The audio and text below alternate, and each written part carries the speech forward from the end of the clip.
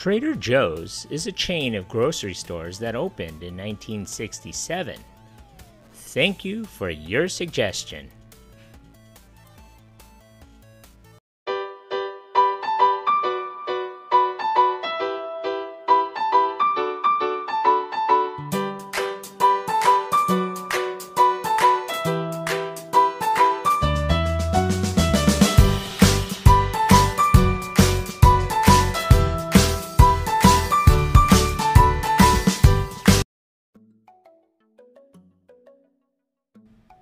The first Trader Joe's store was opened on August 25, 1967 by founder Joe Coulombe in Pasadena, California. Coulombe started his career at Rexall, a chain of American drugstores. In 1958, he was asked to test the launch of Pronto Markets, a store brand to compete against 7-Eleven. Rexall appointed the 26-year-old Joe Coulombe to head up the new division. His managers were impressed with his performance and believed he could handle the job. After expanding to 6 Pronto Markets in the Los Angeles area, Pronto was experiencing growing profit pressures by the mid-1960s as a result of increased competition by 7-Eleven, which was bearing down on smaller competitors like Pronto. They were even planning an aggressive expansion in Pronto's region. In 1966, Rexall decided to jettison its Pronto Markets division and leave the convenience store industry. Coulombe, still at the helm, was faced with a choice: attempt a buyout of the chain that he had built and remained as chief executive, or bail out and look for a new niche in the retail industry. He decided to stick with Pronto, and with the financial backing of Bank of America, he purchased Pronto from Rexall. Coulombe considered 2 prevalent social trends as he devised a new marketing scheme. First of all, consumers were becoming increasingly educated and sophisticated and were expecting more from their shopping experiences. Secondly, the surge in global travel was exposing Americans to new foods. Coulombe decided to develop a food store at which well-educated, well-traveled, but not necessarily wealthy people could buy foods that would impress themselves and their friends. Coulombe got the idea for the Trader Joe's South Seas motif while on vacation in the Caribbean. During the 1960s, the tiki culture craze was still widespread in the United States, so Coulombe modeled his store as a direct nod to the fad. The name Trader Joe's was a spoof on Trader Vic's, the famous tiki-themed restaurant based out of Emeryville, which had opened its first Southern California location in Beverly Hills at the Beverly Hilton in 1955.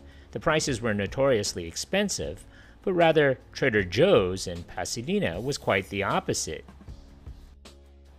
providing a less expensive offering of food and drink.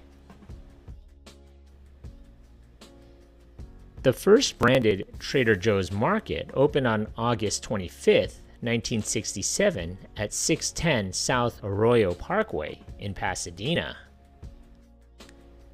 Since the beginning, the Hawaiian shirt has been the trademark Trader Joe attire. Store employees, dubbed crew members, sport brightly colored Hawaiian-themed shirts, adding to the friendly, inviting atmosphere and the feeling of adventure in the store. Coulombe rejected traditional convenience store inventory and began to market Trader Joe's as an upscale but value-oriented seller of trendy, hard-to-find beers and wine. The strategy was a success, and Trader Joe's maintained its profitability. Trader Joe's continued to sell its inexpensive, unique wines and imported cheese and coffees as it had since the early 1970s, but Coulombe gradually began expanding the chain's inventory to include a wide array of singular nuts, pastas, fish, vegetables, and prepared snacks and meals. Coulombe drew on his own travel experiences and fashioned a sort of combination health food shop and liquor store During the early 1970s, he ordered unique food items from different parts of the world to attract customers, and he labeled the foods with sprightly, entertaining labels like kiwi from paradise juice and look ma, no refined sugar. Trader Joe's stores experimented with all types of health foods and beverages, and generally avoided marketing mammoths like Coca-Cola and Budweiser. They began stocking increasing amounts of vitamins, biodegradable products, and health foods. The first Trader Joe's boasted of having the world's largest assortment of alcohol, 100 brands of scotch, 50 brands of bourbon and gin, and 14 types of tequila. Trader Joe's first private label product was granola, and then it has started adding fresh squeezed orange juice, vitamins, nuts and dried foods, and cheese. At one point, Trader Joe's was the largest U.S. importer of brie. By the late 1970s, Trader Joe's needed new ways to grow profit and stay competitive. It eliminated most household basics and cleaning essentials and focused on food. It also slashed the number of items it carried and moved to largely selling private label items. Creating strong private label offerings to rival national brands will be one of his legacies in the supermarket industry. Coulombe also resisted opening up dozens of new stores. The handful of stores Coulombe did open were in Southern California, which fit the demographic profile he was seeking: teachers, musicians, journalists, and other professionals. In 1979, Coulombe sold Trader Joe's to the family of Theo Albrecht, the owner of the Aldi grocery chain in Europe. Aldi in the United States is separately owned by the family of Theo Albrecht's brother, Carl. Coulombe would stay on as CEO, and Aldi's would take a hands-off approach to Trader Joe's. During the early and mid-1980s, Coulombe continued to perfect Trader Joe's inventory and market position and to slowly grow the California chain. While the average store size increased during the 1970s and 1980s, the average Trader Joe's store was still only about 6,000 square feet by the late 1980s, about half the size of a typical Los Angeles supermarket. Trader Joe's efficiency was partly the result of its cash policy. The company paid cash for all purchases and funded growth internally, as well as through the deep-pocketed Albrecht family. Innovative, low-cost advertising was a major money saver as well. Minimizing expenses was the company's unusual purchasing program. The store's own branded items, fresh salsa and unique pastas for example, were supplied by a constantly changing set of small, independent contractors. The foods they supplied were often discontinued items that Trader Joe's bought at a discount. Those contractors and other suppliers were found by Trader Joe's own buying team, which traveled throughout America and Europe in search of interesting items and bargains. The result of Coulombe's innovative inventory and pricing strategy was huge profit margins. In 1989, Trader Joe's chalked up an estimated $150 million in sales with its chain of 30 outlets, most of which were in the Los Angeles and San Diego regions. Inventory was broadened to include a variety of wines, nuts, cheeses, dairy products, frozen foods, candies, bakery items, juices, and even dog food.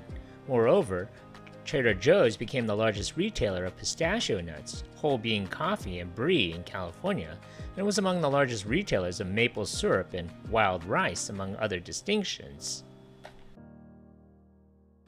By 1995, Trader Joe's had grown to 72 outlets in California, Arizona, Oregon, and Washington. In 2001, Trader Joe's outlets were averaging about 8,000 to 12,000 square feet, which was about more than double the size of some of the original Trader Joe's stores. By 2002, more than 160 stores in 15 states made up the Trader Joe's chain, with sales reaching $1.67 billion. While a typical grocery store may carry 50,000 items, Trader Joe's stocks about 4,000 items, 80% of which bears its own brand names. Products include gourmet foods, organic foods, vegetarian foods, frozen foods, imported foods, domestic and imported wine and beer, and alternative food items such as vegan and vegetarian options. By 2020, Trader Joe's had more than 530 stores and an estimated $16.5 billion in sales. That same year, Joe Coulombe passed away at the age of 89. Today, Trader Joe's has 560 stores across 42 states in the United States, with stores being added regularly.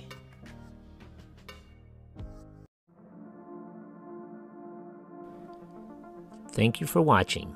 If you like this content, and if you haven't already, hit that subscribe button. Thanks.